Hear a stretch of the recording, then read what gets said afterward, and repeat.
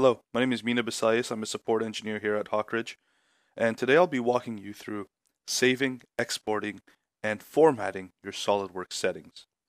First, let's discuss what's saved in your SolidWorks settings. So for example, I have a custom toolbar placed in here that doesn't normally come with the interface. Let's say you have a whole bunch of custom toolbars wrapped all around here. Well, all of those will be saved in your SolidWorks settings. Also, if you went ahead and you added either keyboard shortcuts or mouse gestures, all of those will be added to your settings as well. So if you have two computers, one maybe at home, that you want to export your settings to, just so you can work in the same environment, that would be very useful. So how do you save your SolidWorks settings? First thing I'm going to do is I'm going to close out SolidWorks. I'm going to go to my Windows Start button, go to All Programs, SolidWorks. Now in my case I have multiple versions installed, so I'm going to go to my latest, SolidWorks 2015, SolidWorks Tools, and then SolidWorks Copy Settings Wizard.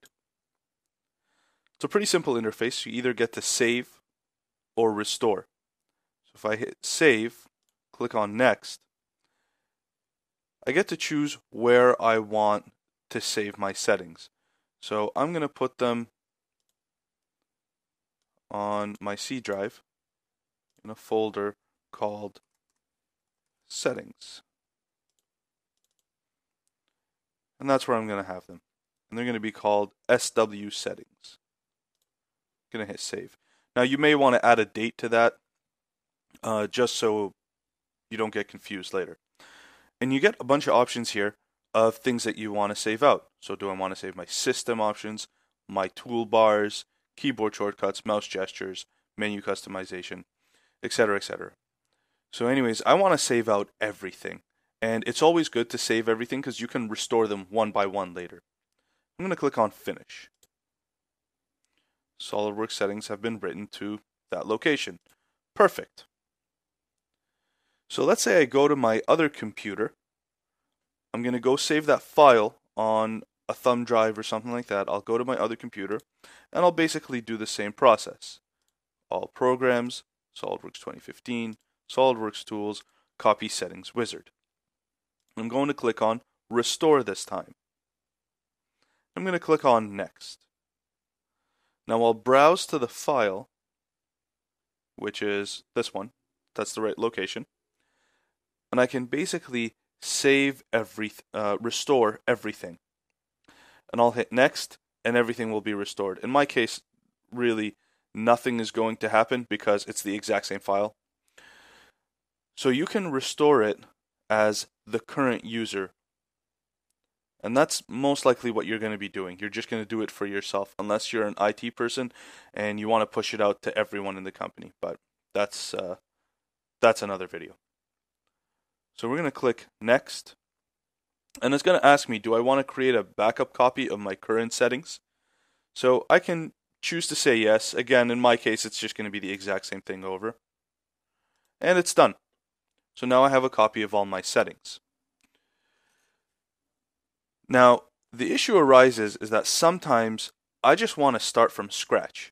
Sometimes I want to get rid of all of my settings, and I want SolidWorks to open as if it's never been opened before. Now, the way to do that is to click the Start button, and if you're on Windows 7 or Windows Vista, you just type regedit. If you're on Windows 8 or Windows XP, what you can do is there's a shortcut, and you can hit the Windows button and the R button on your keyboard, and it'll take you to this little Run menu. And then you can do the same thing. You can type regedit, and it'll take you to the exact same window. So the place where you want to navigate to is H key current user. So that's for your profile only. You want to go down to Software, and then you'll want to go down to SolidWorks. So this SolidWorks key is all of your settings. When we did the export using the interface, that basically just took everything here. So what we'll do is We'll right click this and we'll say rename. Now I'm using rename, not delete, because I may want to have these settings back for later. So I'm going to rename it to something like SolidWorks-old. So now that SolidWorks can't see this, can't find the SolidWorks key anymore, next time I go to launch it, it's going to behave as if I've never opened it up before.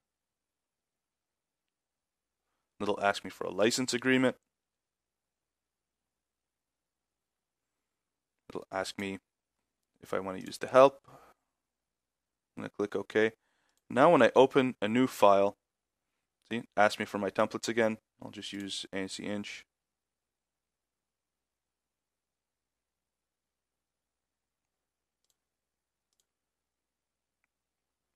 See that all of my customizations are gone. Everything is wiped clean. It's as if it's never been opened before. So this could be a helpful way to troubleshoot if you're having interface problems with buttons disappearing or things like that, or maybe you just want a clean start. Thank you for watching.